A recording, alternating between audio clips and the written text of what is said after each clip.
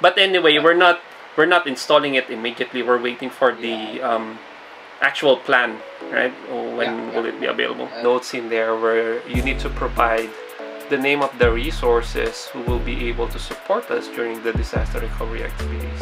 Alright team, if there's no more questions, I'll send the notes in probably the next couple of hours and then we'll progress from there. Okay, alright, thank you. Have a nice day. Bye! Yung first 2 years ko is IT technician ako sa isang large supermarket chain dyan. Ang ginagawa ko is nag-update ako ng mga POS machines nila for the price of the price changes, yung mga weighing scale nila, mga wifi, tagagawa ko ng mga sirang computer sa office nila doon sa supermarket itself. And then after that, on the same company, on the same supermarket chain, napadala naman ako sa head office nila. So ang ginagawa naman namin is tagagawa naman ako ng mga processes as systems analyst. Kami nagdi-distribute ng mga processes na pwedeng na kailangan gawin ng mga resources dun sa branches. Doon din ako nakakuha ng skill ng pagiging system administrator or application administrator. So, nag-transition sila from one system to another system during that time and train nila ako of proper training para maging system administrator. Ako lang yung mag-isang system admin nun during that time for that supermarket chain. And doon nga, yung training nga na yun, syempre sila yung nagbayad. So, kailangan nila akong i-bond for 2 years. So, nakatali ako sa supermarket na yun for 2 years after nung training. And then, after nung bond is lumipat naman ako ng another company na nagbigay naman sa akin ng opportunity para makapunta dito sa Australia. So, ayun po. After ko pong mag-work dyan sa isang supermarket chain dyan is nag-decide po ako na lumipat ng trabaho. Mostly po kasi nag-start na pong mag-build yung family namin. So, si Hana po is nandyan na, of course, may mga gastusin po. And I think mas mag-expand po yung opportunity kung lilipat po ako ng isang IT firm. So, lumipat po ako ron kahit hindi ganun kalakihan yung taas ng sahod. Ang importante po nun, iniisip ko that time is libre po yung health insurance kasama po si Jessa and si Hana. And malaking tulong na po yun during that time. Noon nandiyan pa rin po ako sa IT firm dyan sa Pilipinas is pinagtrabahuan ko po ng maigi. I've been working for 9 hours, 10 hours, 11 hours, 12 hours. Kung may mga extra work pa po, talaga pong kinukuha ko and kailangan pong ma-deliver ko on the specific deadline. Kasi po, kung hindi niyo po nakikita yung vlog na yon, sinabi ko po na hard work, doon mag-i-start lahat ng swerte. And doon mag-i-start lahat ng opportunities para sa sarili mo o sa pamilya mo. So, IT consultant po ako doon. May mga nakilala po akong mga colleagues na dito po sa Australia naka-base. And sila po actually yung nagbigay sa akin ng opportunity para makapunta dito sa Australia. Nakita po nila yung quality ng trabaho ko, nakita po nila yung dedication ko, and I'm very flattered na nakita po nila yon. Mamaya po ikikwento ko kung ano pong nangyari, paano po talaga tayo nakapunta dito sa Australia. Siyempre, mas masarap ang kwentuhan pag may kape. So, gawa muna tayo ng kape.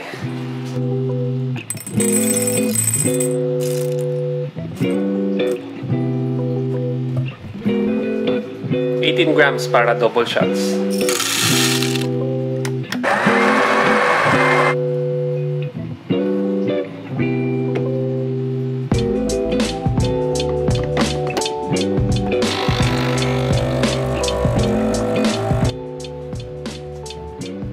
Yep.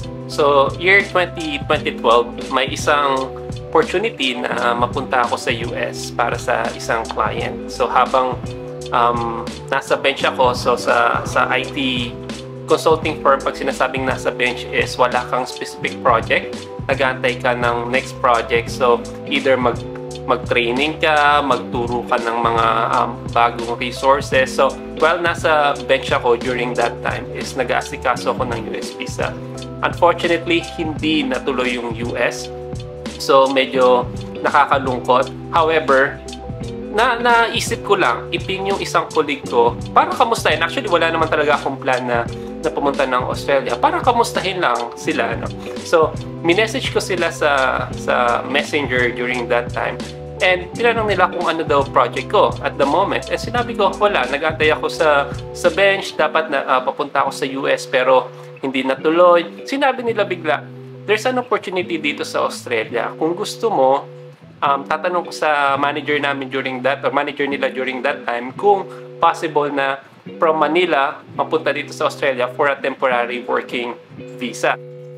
Siyempre, before ako mag-go sa mga plano ko, sinabi ko muna kay Jessa, nag-usap muna kami kung ano yung mga pros and cons ng mga actions na or mga plans namin. And napag-agrihan naman namin na okay lang na temporarily pumunta muna ako sa abroad para at least makapag-ipon-ipon, di ba? Kaya nga po, so dumating ako dito sa Australia as an IT consultant po. Alam ko po na temporary lang yung magiging role ko dito for 1 year, pero in-sponsoran pa rin sila Jessa and si Hannah nung IT firm. So libre po yung plane ticket, yung visa processing po nila, which is maganda po, di ba? So, ang plano po is uuwi po kami ng December 2013 para dyan po mag-Pasko sa Pilipinas. However, hindi na po ako pinayagang mag-leave noon kasi nga may nag-open po na bagong opportunity para sa akin. During that time po, hindi ko pa po unsure pa rin po kami kung ano pong mangyayari. So, medyo malungkot po kami na December 2013, hindi po kami makakapag-Pasko dyan sa Pilipinas. Siyempre, iba pa rin po ang Pasko dyan sa Pilipinas, diba? Hindi mo po makakasama yung ibang kapamilya po natin, kapuso, kaberks. However, doon po nag-start yung mga pinto at mga bintana na magbukas para sa mga oportunidad dito sa Australia. And looking back, parang sabi na po na siguro swerte rin na hindi kami nakauwi during that time kasi ang ano pala is nakita nila yung dedication, yung hard work, and yung quality ng work na ginagawa ko rito. And may plan pa rin po pala sila, and especially si God para sa akin and para sa pamilya ko. Pinapatapon pala sa akin ni Jessa to, panglinis ng sahig. Tapon muna natin siya sa basurahan.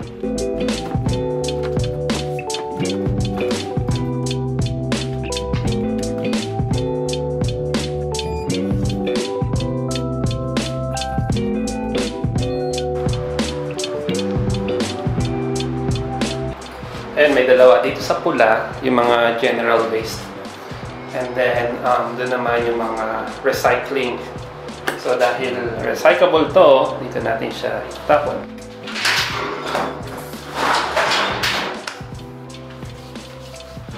So, ayun nga, hindi kami nakauwi ng 2013. So, nag-decide na kami dahil nga mag-aaral na si Hannah, is dito na lang siya papasukin. Libre naman yung school dito. So, 2013, still trabaho. 2014, nakita ulit ng mga bago kong managers yung quality ng work, yung effort, yung dedication. Kasi tayo mga Pilipino talaga masisipag naman talaga tayo eh. And yung quality ng work natin is talagang minsan nag-i-excel pa doon sa mga hindi Pinoy.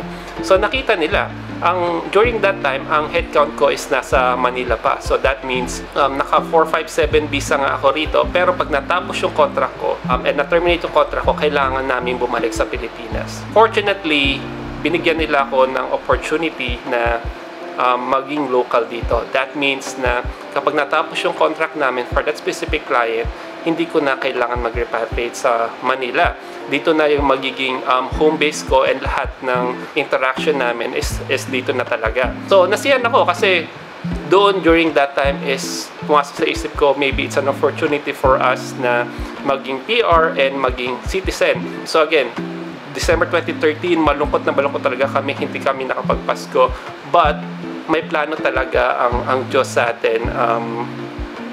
Tulad nung nangyari sa amin na nagbukas yung mga opportunities and yung swerte dahil sa hard work and dedications at sa quality ng trabaho na ginagawa natin. Malinis na ba to? Nigpit na lang muna natin.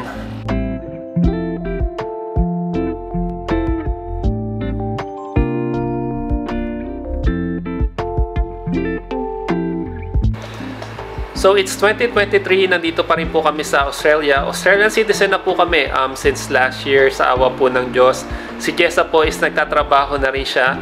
She manages a small shop, malapit lang po dito sa Brisbane CBD, malapit po dito sa Buhay. Nasa IT consulting pa rin po ako. Same company po, after 10 years hindi po ako umalis. Malaki po talaga yung utang na loob po dun sa company na to. Nakwento ko po itong buhay namin kung paano kami nakakuha ng trabaho dito sa Australia, paano po kami nakapunta dito sa Australia, hindi po para ipagmayabang. Ang gusto ko po sana is maging inspirasyon po sa ating mga kababayan, sa ating mga kapamilya, na kahit ano pong pagsubok yung dumaan, kahit ano pong oportunidad yung na-miss, may mga darating at darating pa rin po, as long as dedicated po kayo and yung quality po ng work nyo is maganda. May mga darating at darating pong oportunidad sa inyo and sa pamilya nyo.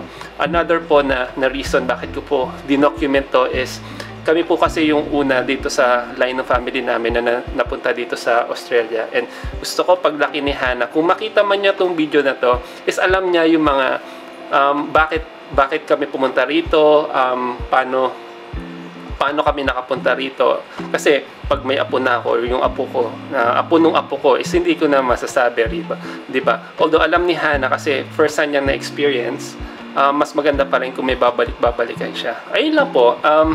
Salamat sa pagsama sa akin. Babalik na ako sa opisina. Magmi-meeting na kami. Kailangan ko munang magsulat ng ibang emails and sumagot sa ibang emails, documentations. Maraming pong salamat, and I hope you enjoy this kind of vlog. Hindi pa makalabas, sobrang busy sa work, pero pag nakalabas, sama ko din po kayo. Salamat, and thank you sa pagstay panonood. Ingat!